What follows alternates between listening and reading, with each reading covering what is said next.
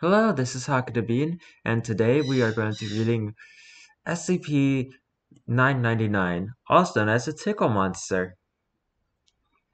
I'm gonna call them Bob, just why not? If you like this video, please leave a like on the video, comment down below, and subscribe to the channel. And also, keep in mind that in 2 days, I will be debuting soon.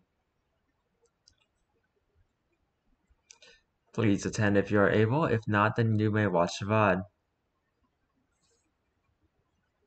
Now let's get right into this. Item number SCP-999.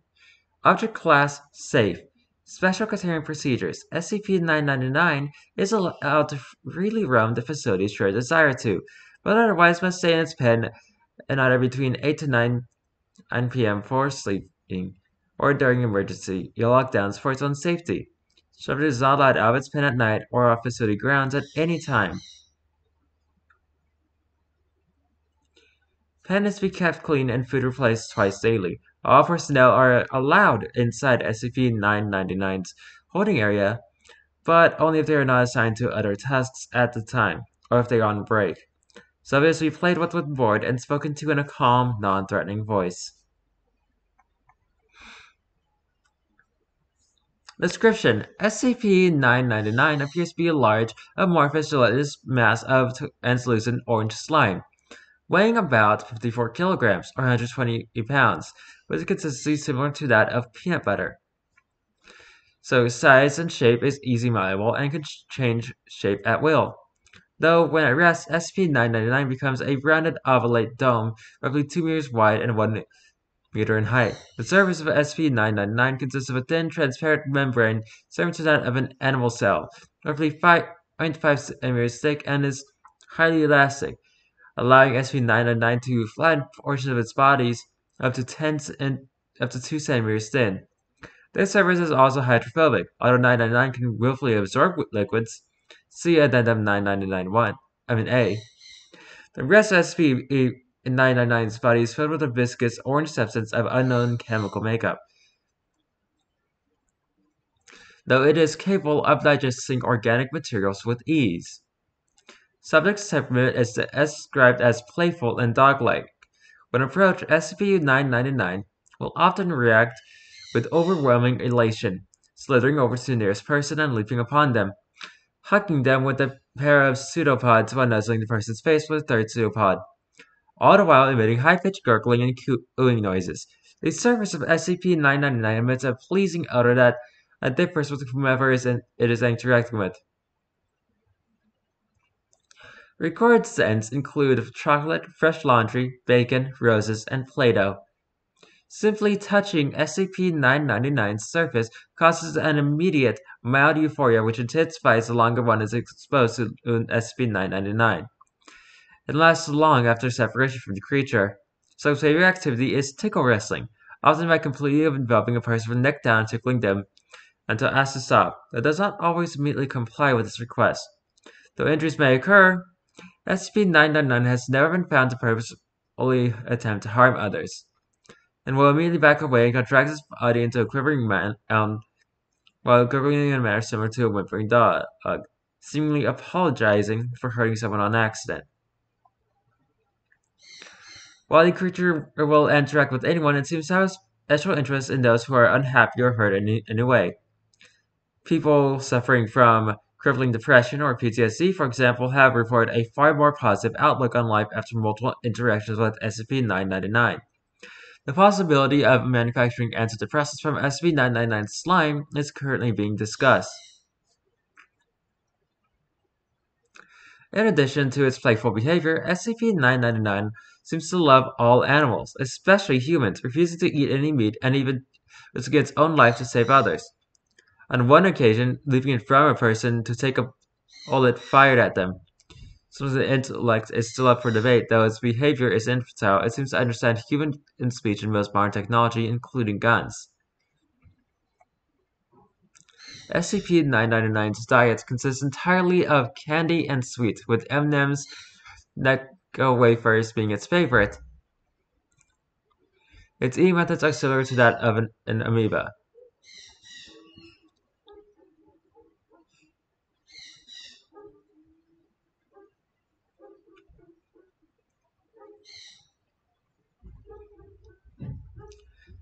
Addendum SCP-999-A A. Reminder to all staff. SCP-999 is not to consume caffeinated soft drinks of any kind. Last week someone gave SCP-999 a can of cola along with its usual breakfast.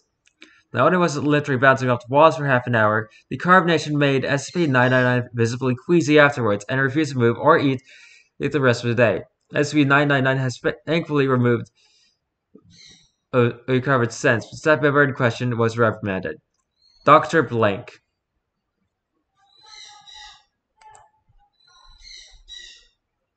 I'll be back. And we're back. The following is a report from an experiment in which SCP-682 is exposed to SCP-999 in the hopes that it will curb the creature's homicidal rage. SCP-999 is released into SCP-682's containment area. SCP-999 immediately slithers towards SCP-682.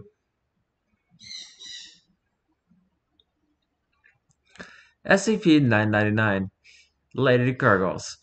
SCP-682 Unintelligible groans and growling. What is that? SCP-999 moves in front of SCP-682, jumping up and down in a dog-like manner while calling out in a high-pitched squealing noise. Disgusting. SCP-682 immediately steps on SCP-999, completely flattening SCP-999. Observers were about to abort the experiment when SCP-682 started talking again. What is this? Low noise similar to a light chuckle. I feel good.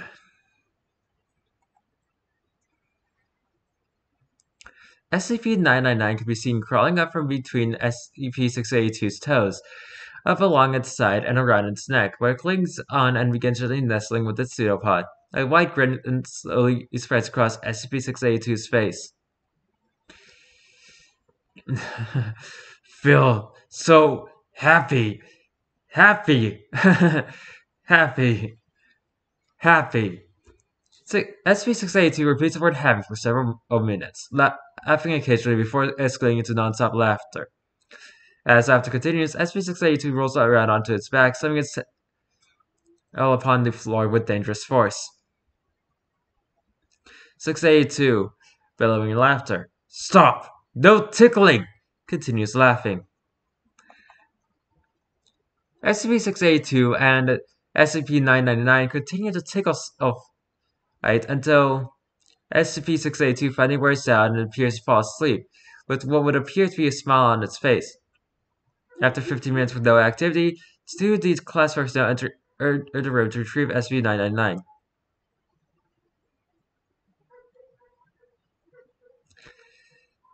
When SCP-999 is removed, SCP-682 immediately wakes up and unleashes an unidentifiable wave of energy from its body, all the while laughing maniacally. All persons within the wave's range collapse into fits of laughter, allowing SCP-682 to escape and slaughter all in its path. Meanwhile, SCP-999 quickly rescues as many persons as it can, taking them to a safe place to recover from SCP-682's laughter wave, while to suppress and recontain SCP-682. Despite the tragedy that SCP-682 had brought upon the facility, SCP-999 has not shown any fear towards the creature, and in fact, it's suggesting it wants to play with SCP-682 again.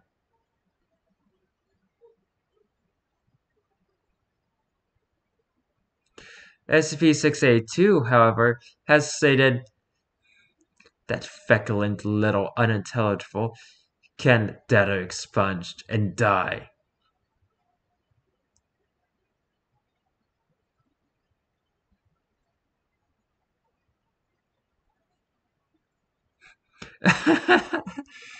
Memo from Dr. Blank. While the test was unsuccessful and ended in tragedy, that had to be the funniest thing I have ever seen.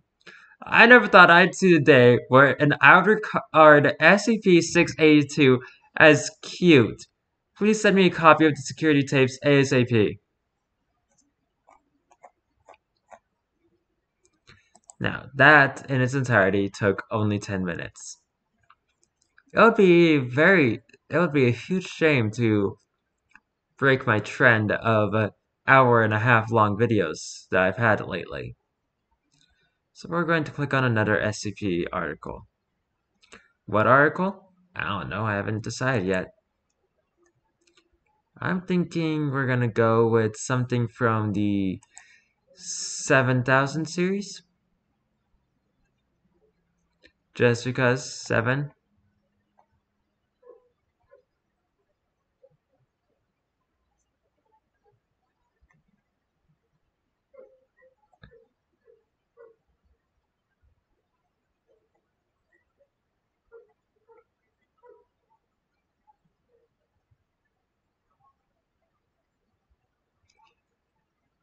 Peter's Pop-Up Pub. That sounds really fun.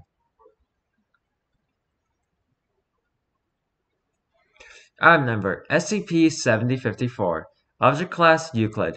Subject Term Procedures. Foundation assets are to monitor media platforms where SCP-7054 is known to have purchased its ad spaces to determine when and where SCP-7054 will next manifest. In the event that SCP-7054 manifests, a cover story is to be made to vacate the premises where SCP-74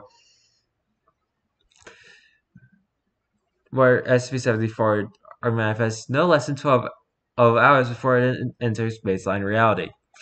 And no Foundation personnel, not specifically authorized by Level 4 or above, research personnel or MTF Lambda 14, one-star reviewers, Captain Gray Savoy, may enter the building, as no means have been discovered for the permanent containment of SCP-7054 or the entities therein.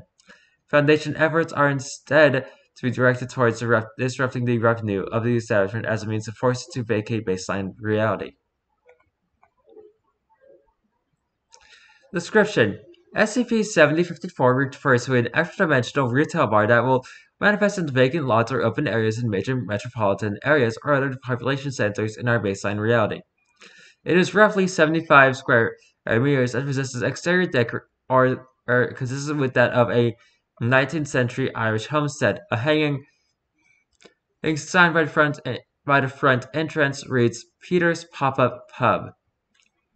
SCP-7054 is frequented by humanoid patrons hailing from other realities, as well as other anomalies known to the Foundation that possess extra or interdimensional properties.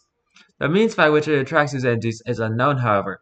The establishment is known to purchase ad spaces in SCP-54021, an interdimensional newspaper, as well as other anomalous media such as the Boston Globe, the Moscow Times, the San Francisco Chronicle, and other Pagan word manifests. With the exception of the patrons, the interior of SCP-7054 primarily resembles a non-anomalous Irish pub with a single room divided into a bar and dining area. Among the furniture is a pool table, as well as a black and white television set. The TV is often set to sports channel from other realities, which primarily play rugby and soccer matches featuring extra-dimensional humanoid athletes. SCP-7054-1 refers to a humanoid entity that acts as a barkeeper and self-professed owner of SCP-7054. It appears as a grown male in his late 40s and stands approximately 1.7 meters tall. SCP-7054-1 regularly owns attire consistent with the bartenders of the late 19th into early 20th century, such as a formal vest, bow tie, and apron. It speaks with a thick Irish accent and will refer to itself as Pete.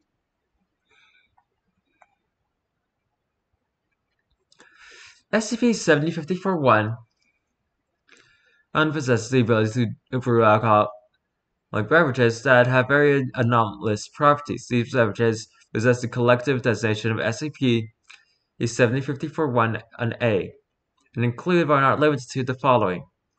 Items of apple cider. Properties. A glass of spiked apple cider that temporarily raises the drinker's intelligence. SCP-74 7054-1 and claims to have procured the ingredients for this beverage from an individual named Uriel. Price is $7.99 in the US currency, by the way.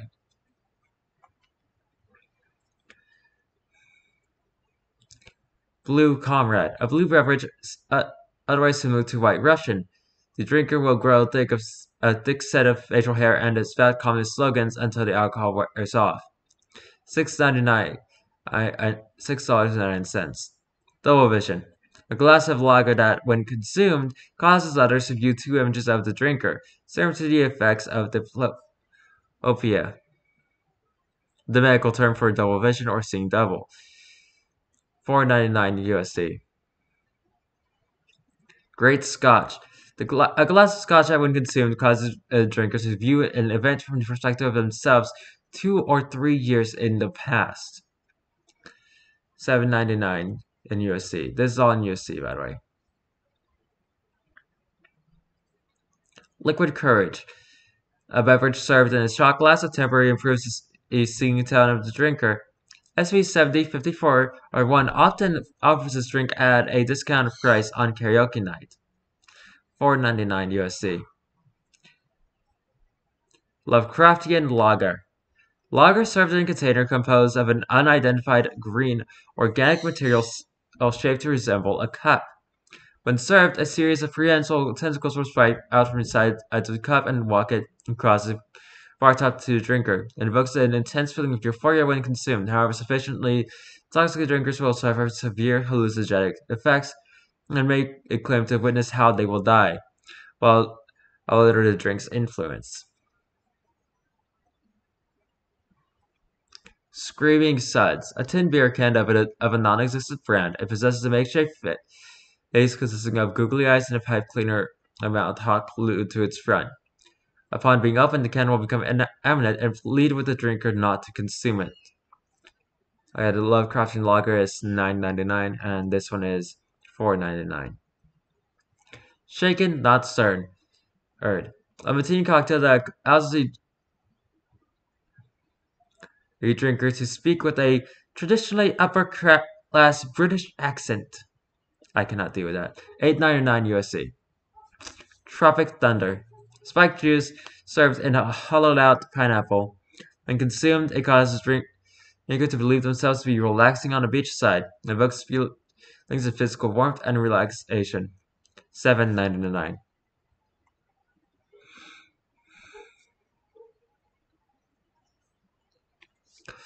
SCP-7054-1 is believed to be the entity responsible for moving SCP-7054 across realities and locations. However, the means by which it accomplishes this are unknown.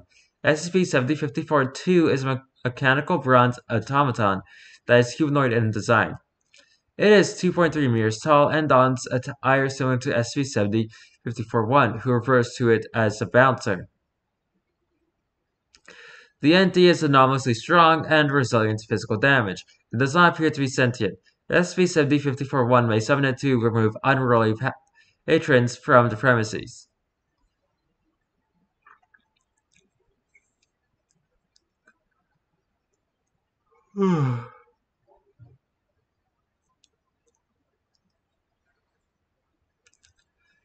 Addendum 7054-1 Discovery April 24th, 2022.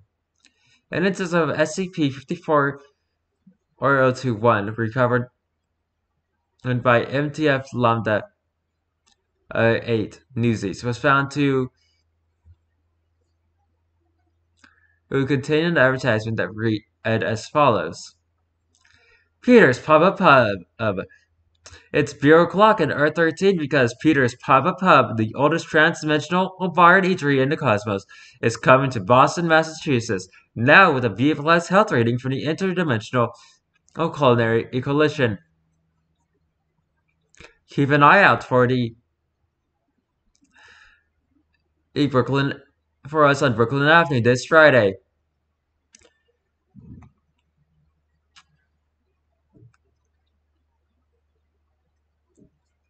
On Thursday, March 28th, Foundation Assets in the Massachusetts Office of Public Safety and Inspections closed Brooklyn Avenue under the cover story of a sewage leak. At 7 a.m. EST, a SCP-7-854 manifested on the street. 2 hours after its first appearance, MTF Lambda 14 were sent inside on an investigative mission. Body cam footage revealed an assortment of anomalous humanoid patrons, none of which were then unknown to the Foundation database. The majority of the entities looked up to acknowledge MTF Lambda's interests, however quickly disregarded them. SCP-7054-1, who is polishing a glass, instructed the agents to leave the tactical weapons on the coat rack by the front entrance.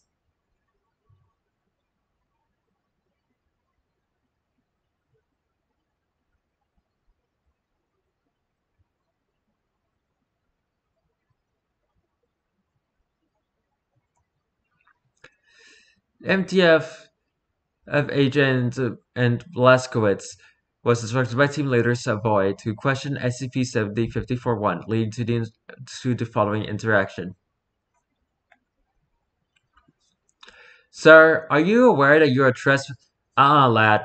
Conversation ain't free. Just rehearse the menu above its head. I'm not doing it in Irish accent, don't even ask me to. Pick your fancy, son. This is a business after all. Here's a list of drinks. Just a club soda, thanks. Not feeling very brave, are ya? No, Jetton. We've served lightweights all over the cosmos. SCP-70-E54-1 snaps its fingers. A non-anomalous club soda manifests in front of Agent and Blaskowitz. You use $1, yeah? That'll be $1.50. Sir, are you aware you're trespassing into this reality? Trespassing, smash passing. I've been running this business since your great grandfather was wearing nappers. Wherever someone needs some comfort food with a drink, Greer's Pop-Up Pub ain't gonna be far behind. Peter's Pop-Up Pub, so does that make you Pete, at your service? Okay, so Pete, exactly how long do you intend to stay here? Long as there's business, some of our most loyal vipers are from the E13th, and we're practically Boston staples, so I don't think you're gonna shoo us out anytime soon.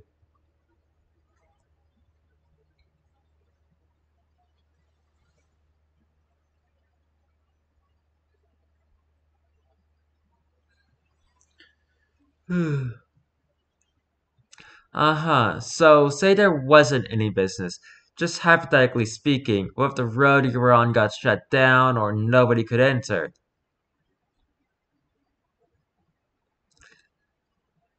D&D furrows his brow. Are you trying to extort me, laddie? Military man or no, I ain't gonna let some black-clad chancers like you run me out of business.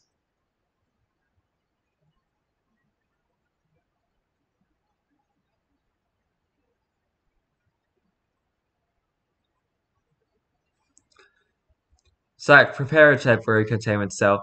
This might get hostile. Oh, I'll show you hostile. Puts his fingers to his mouth and lets out a shrill whistle. Time for you to leave, you lot of gobshites. SCP-7054-2 emerges from a set of double doors behind the bar area. MTF Lambda 14 opens fire onto the entity at no effect. SCP-7054-2 proceeds to pick the agents up two at a time and throw them outside through the front entrance. SCP-7054-1, yelling from inside. And stay out, you sorry saps! SCP-7054 snaps his fingers. SCP-7054-E manifests immediately thereafter.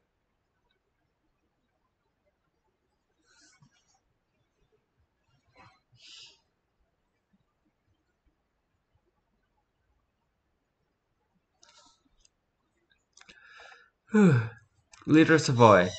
That certainly could have gone better, but for the time being, I think we found a fairly effective means to contain this entity. Whatever that bartender really is, it regards itself as a businessman. As long as we can disrupt its source of revenue, it shouldn't be too difficult to boot it back out of our reality.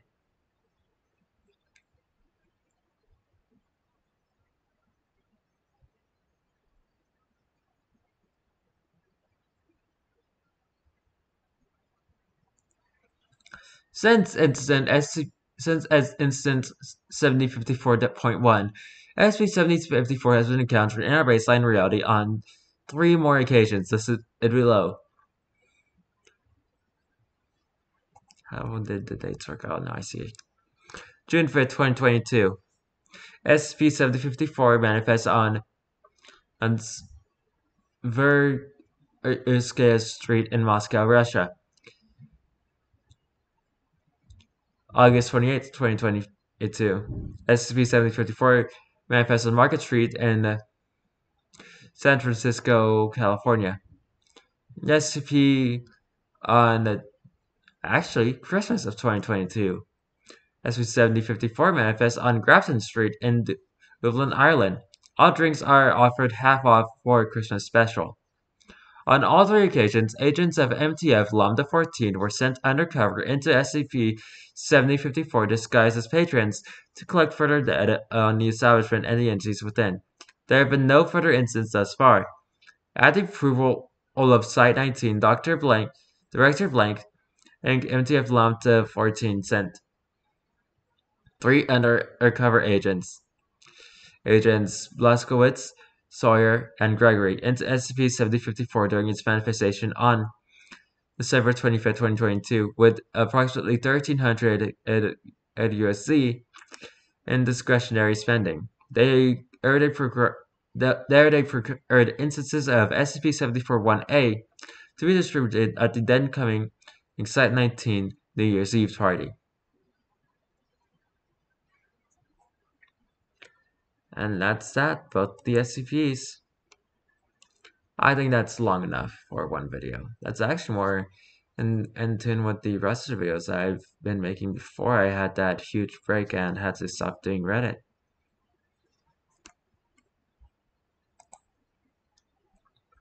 So that was SCP-999, the Tickle Monster, and SCP-7054, Pete's Pop-Up a Pub. Very interesting anomalies to say the least. If you enjoyed this video, please leave a like on the video, comment down below, and subscribe to the channel. No idea what I'm going to be doing tomorrow, but I hope I actually fix this problem I've been having. So until then, goodbye!